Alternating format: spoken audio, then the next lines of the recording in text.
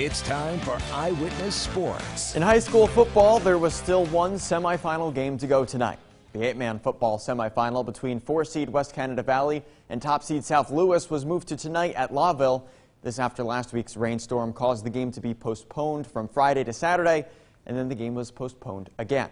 But West Canada Valley did not show any rust. The 4-seed dominated 76-42.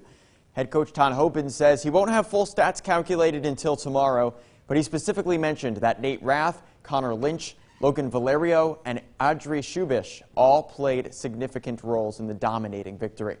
West Canada Valley moves on to the 8-man finals game in the Carrier Dome this Saturday at 8:30 in the morning.